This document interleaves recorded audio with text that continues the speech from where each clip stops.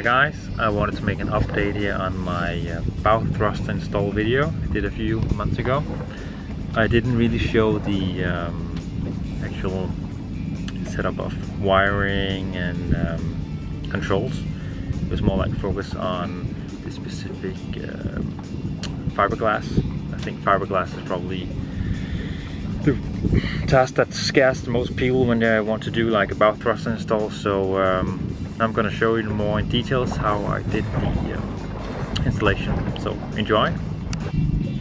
Okay, let's start with take a look at the helm up here. So I mounted the small max power control panel up here to the right.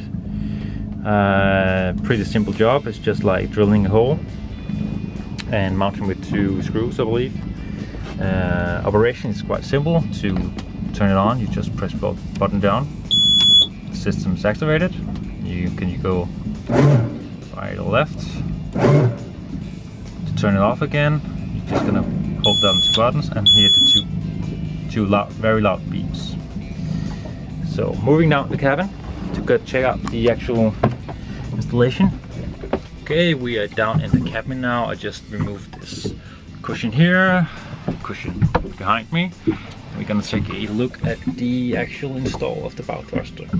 So coming down here to the small compartment, that wasn't really very useful because it's quite difficult to remove the big cushion. So we have the, of course, 12-volt battery, bow thruster itself.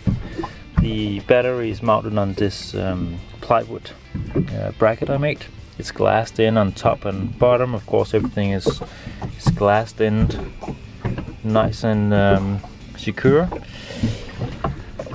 So the bow thruster itself sits on, of course, the tunnel, and then the instructions suggest that you make some kind of bracket up here to support it while you're on the way, so you won't have like forces tilting the thruster back and forward.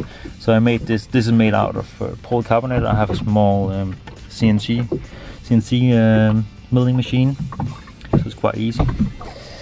The controls is down here. Wiring wise, so I have this circuit breaker down here, 200 amps. This should be plenty.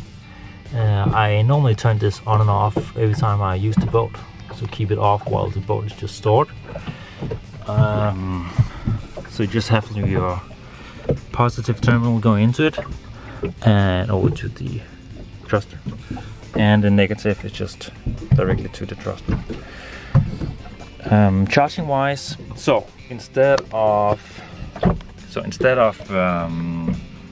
running wires all the way from the rear of the boat where the main batteries are all the way up here, it's quite expensive, it's quite hard to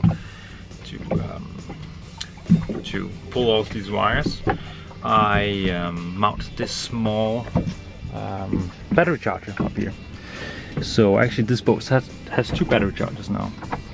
One for the main batteries and one for just the bow thruster battery.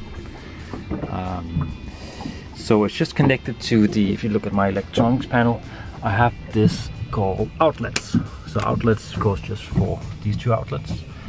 And so every time I'm in the marina, it's plugged in the boat, it's gonna charge the batteries. And of course, I'm not gonna charge the batteries while I'm having the engines running. But this battery is about 55 amp hours, so it should give me about like 15 minutes of continuous run of the bow thrusters. That's more than plenty. So I'm okay with just like charging the batteries while I'm in the marina, and then have a much simpler and cleaner install than drawing these cables all the way through the boat. So that's about it. I hope you enjoyed the first video, and I hope that you will try to do your own install. It's not really that hard. I mean, the fiberglass is of course a lot of work. You need to be careful. You need to read a lot of stuff about how you handle it correctly. But it's not really that hard. It's not.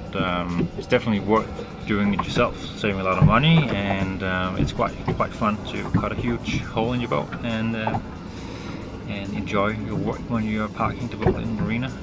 It's so much easier now. So thank you guys for watching, and see you soon. Bye.